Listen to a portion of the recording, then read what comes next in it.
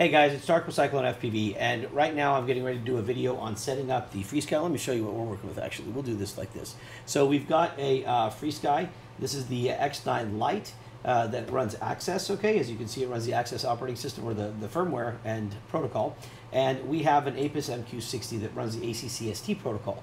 And so for a lot of you guys that are getting the packages like this from us, for example, we're going to show you guys how to set it up from scratch, okay? Now there's a couple things you're going to need.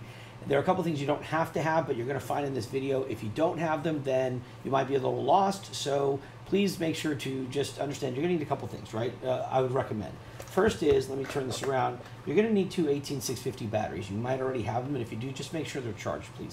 The second thing you're going to need that we would recommend that you have, but you may not have it handy, and I'll show you right here, is I'm going to grab this. You're going to need a memory card. You're going to need an SD card like this one, okay? So you're really only going to need one that has 8 to 16 gigs, nothing more than that, but if you can't find one that is small enough, like an 8 gig or 16 gig, you can get a bigger one, and I'm going to show you how to size it down so it can be read in this radio, okay? So you'll need the memory card.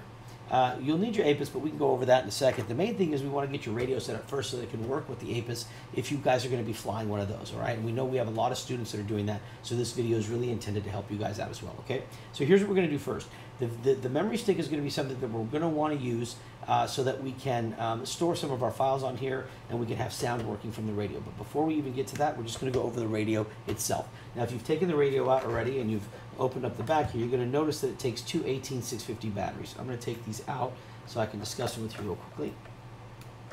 Okay, so the 18650 battery is a lithium-ion battery, whereas your drones are usually going to run LiPo batteries or lithium polymer batteries.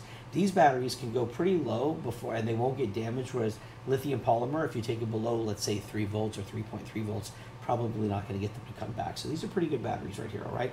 So the way it goes in your radio is you're going to put your ground on this side, your negative on this side, your positive here, and then again, negative and positive. And the easiest way to insert these is to take the battery, slide one side in all the way that way with your positive up here and your minus or ground back here, and then put the other one in. This time slide that one in to the spring on this side, and if you do that, they'll pop in perfectly together, all right?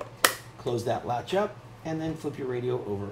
And what you're going to do when you turn this on, you're just going to hold the power button down. You're going to see progressing dots right here. Ready? Watch.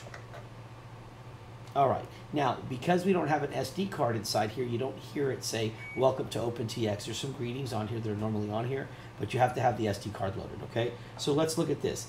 Right now we have a failsafe warning, which is standard. Now, failsafe is what we use. Basically, it's what we tell the remote to do if the remote and the drone lose contact with each other, okay? There's a failsafe on the radio, there's a failsafe on the drone, and we can tell it which one we want it to use, all right? Since we don't have one set, by default, it's going to error and give us this message when we turn it on. All you have to do is hit exit, and you're going to be down to your main screen, and the first model on here is going to be Model 1. Let me show you what happens if you have some other errors that are common, okay? So let's turn this off. To turn it off, you're just going to hold it down for like a 5 count. You'll see all those dots disappear, and then a face with a bunch of Z's like it's sleeping. All right, so let's just say we have a switch here and our throttle is up. Now this is our throttle right here, right? And then we have a switch. Let's say switch, I think this may be SA. So let's say we have SA and SC down, okay? Which stands for switch A, switch C. Now we're going to turn it on. Watch the dots, okay? All right, now what's going to happen is we're going to see more errors, okay? So once it gets past the screen, it's going to say throttle warning. Throttle is not idle. So the first thing we want to do is bring the stick down. Once we do that, that warning goes away. Now we have SA and SC warnings. That means our switchers are not in the, basically the off position, I guess is what you would call it. So flip them up. Once you do that, it disappears. You'll still have your failsafe warning, but all the other warnings you've taken care of. Hit exit, you're back at your Model 1, all right? Now, one of the things that we want to do here is we want to update the radio. So what you're going to need is you're going to need a micro USB cable, something that looks like this right here. It looks like if you have an Android phone, it's like the kind of thing that charges an Android phone, or like a lot of other USB devices. The only difference is you need the data cable, not just the charger. If all you have is a charging cable, it won't work because you need to send data to the radio. Now, that being said, take some time to go get one if you can. If you don't have one, please go get one because you'll need to update the radio. Let me show you on the bottom, and I don't mind these two right here, but what does matter to me are these three. The first one is your micro USB slot. This is what you're going to use to plug your radio into your computer. The second one is your SD card. Now, let me just check real quickly. I think it goes with the label down, I believe. Yeah. So you have your SD card right here, and it's going to go upside down basically to where the label of the SD card is going to go upside down and slide inside the radio. When it slides in there, it's going to make a click, and it's done. Now I'm going to take it out because I haven't set it up yet, so let me take that and lay it down. The third one here is going to be your update cable. An update cable looks something like this right here. For this video, we're not going to worry about that too much, but this is what you're going to be looking for. This actually comes with an RXSR receiver, which you don't have to worry about right now, but as you can see, that pops right in there. And then you can plug this into your receiver, and then you can update the software on it. All right. For right now, though, our two main pieces of focus are going to be on the micro USB, which you need to get, and the SD card, which I recommend you have. This video and this video series is going to cover this radio with a micro SD card. All right.